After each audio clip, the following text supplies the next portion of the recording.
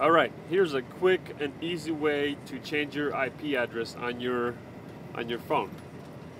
First, let's go to ipchicken.com and check our current IP.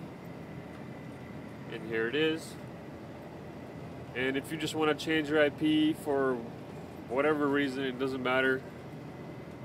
This is really easy to do. It takes less than a minute.